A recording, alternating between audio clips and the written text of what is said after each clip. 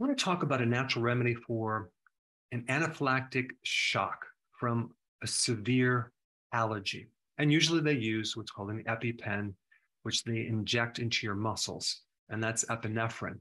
And epinephrine has some very unique functions in that it can dilate the bronchial tubes. It can open up the coronary artery. It relaxes the smooth muscle.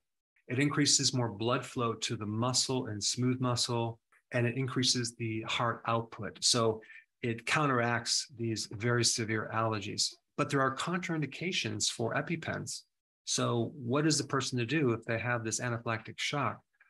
If they have an overactive thyroid, if they have diabetes, or a disease that sounds like Parkinson's, but it's not. It's another disease called Parkinsonism.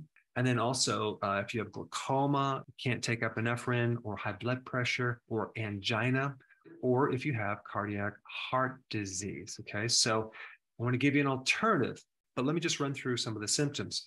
The symptoms can be life-threatening, but typically you'll get itchiness, a rash, your eyes might swell, your lungs will tighten up to the point where you can't breathe, your throat can tighten up, your tongue can severely swell where it can obstruct your breathing, you get shortness of breath, lightheadedness, you may even have a loss of consciousness, low blood pressure, or you might go into shock.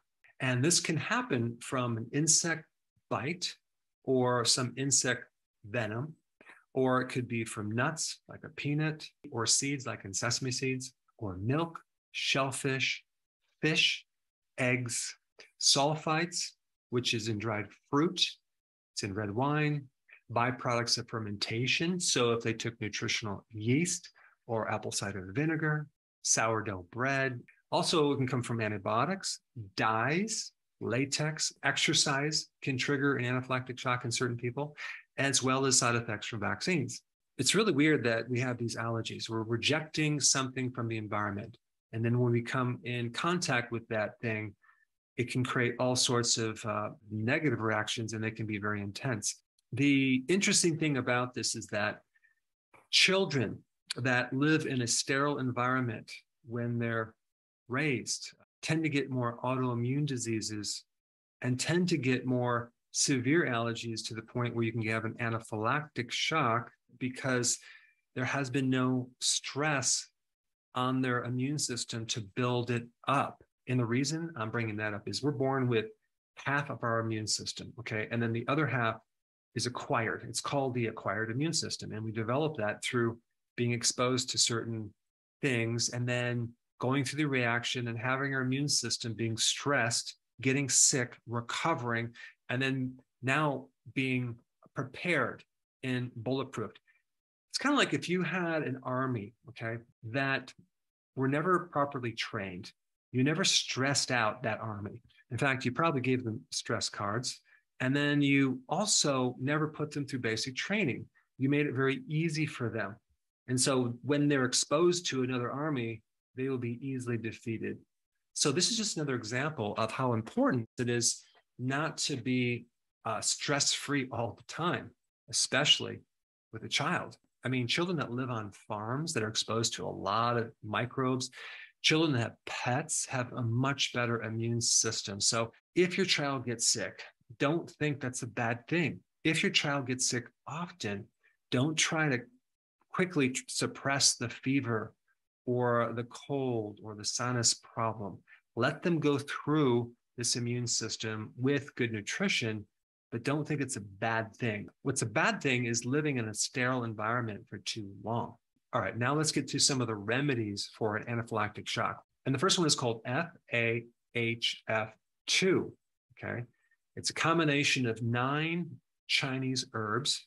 I mean, it's double-blinded, placebo-controlled clinical trial tested against peanut-induced anaphylaxis, and it stands for Food Allergy Herbal Formula. Real easy to remember, and you can seek out this formula and get it if you have an anaphylactic shock and just keep it ready, because if it can help you with a peanut allergy, chances are it can help you with other types of anaphylactic shock reactions. You know, there's a lot of Chinese herbs out there that have been known to help anaphylactic shock, severe hypersensitivities. And so here are some other ones. Sweet chestnut, Asian rose. And the third one is hardy orange. So if you can't find one, maybe you can find something else as a backup, but it'd be important to keep this, close by you in case you run into a situation. And of course, what I'm telling you right now, check with your doctor before implementing, because I'm not telling you not to use an EpiPen, okay? Just want to point that out. The next 4 remedies I'm going to talk to aren't necessarily to handle an emergency anaphylactic shock, okay? They're mainly to reduce the sensitivity over time, so it doesn't keep creating an anaphylactic shock or a severe hypersensitivity. So number 3 is called oral immunotherapy, okay? And the effectiveness is like 60 to 80%, in which you're giving a person a very small dose of the thing that they're allergic to over months, okay? So there's a certain amount that you can give a person that they don't have any reaction. And so you give them that amount supervised by a doctor, and then you slowly increase it to the point where you're now tolerant of that substance. Okay, so that's one kind of natural therapy. And number 4, vitamin D. Vitamin D is very important to build the immune system up. It's really a steroid. It acts like cortisol, but it's an immune modulator. So it tends to regulate the immune system, which is exactly what you need to do. All right, number 5, fasting has been known to significantly reduce hypersensitivities and allergies because it corrects the immune system. Now, I would recommend doing a 3-day fast once a month. If you get anaphylactic shock for whatever allergy, and you did a 3-day fast every month, and then you also did routine intermittent fasting, I think you would see significant improvements just from that alone. And the last thing I want to mention is probiotics. Here's the thing. Right now, there is current research being done on developing certain type of probiotics that can greatly reduce allergies and even the intensity of anaphylactic shock. So the exact formula of which microbes or beneficial microbes you would need to take is just unknown right now. I think any probiotic would be better than no probiotic. I mean, think about what the side effect of an antibiotic is. Allergies, that's one of the side effects. And even anaphylactic shock. So probiotics are important since 80% of our immune system resides in our colon.